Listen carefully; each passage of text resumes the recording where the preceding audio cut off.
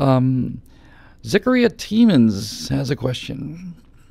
He says, when it comes to humor, how do you define what is and isn't in bad taste, especially in this age of political correctness and oversensitivity? Once again, I'm kind of back to my banning idea from the beginning. Well, first of all, I have a pretty simple definition of this. I thought about this a little bit.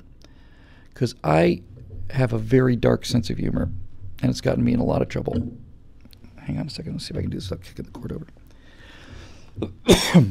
And I like dark humor. Dark humor is what gets me through the day and the night. It's really what keeps me going.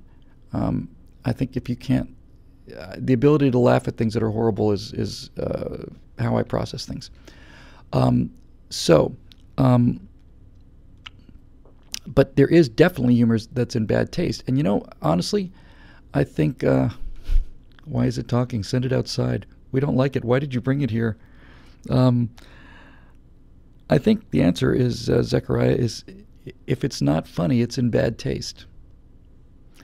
I know that sounds like a fairly brutal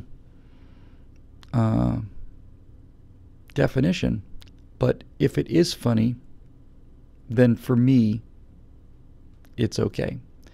I mean, there's any number of jokes that are in appalling taste that make me laugh an awful lot.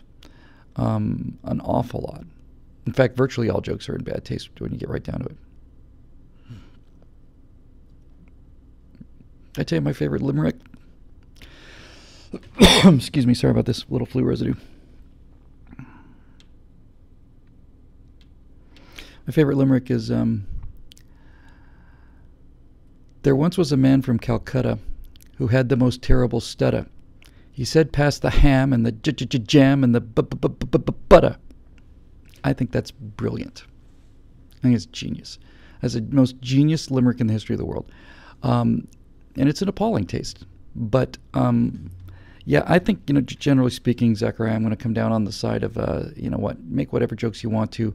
I'm so tired of people being offended over everything. If you don't like it, then, you know, guess what? You've been offended. Okay, guess what? I'm offended by you every single day, everywhere I go.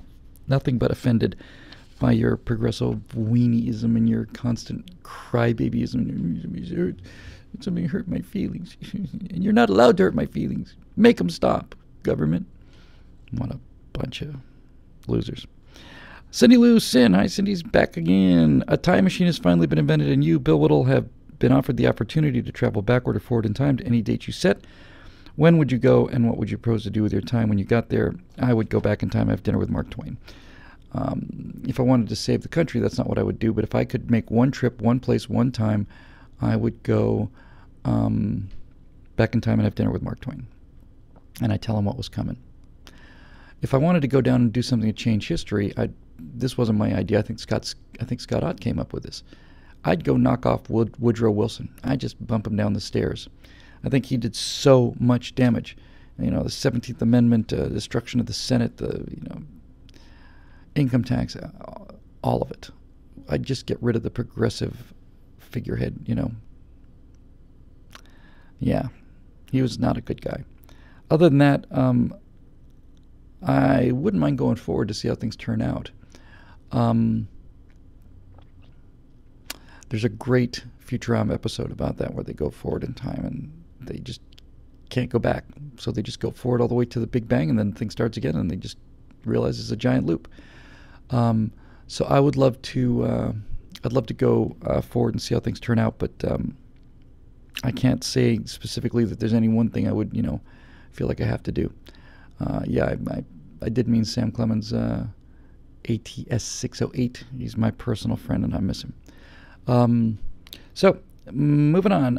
Zachariah Tiemens again. This is all based on rankings. Remember, ladies and gentlemen, I'm not playing favorites. I'm just simply obeying the will of the people. Yeah, by the way, Viper Jack just got it. It's like he put a round into Karl Marx. That's actually my first thought, too. It's like I just bumped that bearded, miserable bastard off. Yeah, that's actually a good idea. Sure, let's do that. Let's do it. But let's not just use a bullet. Let's do something more fun, because we know what he's going to be responsible for.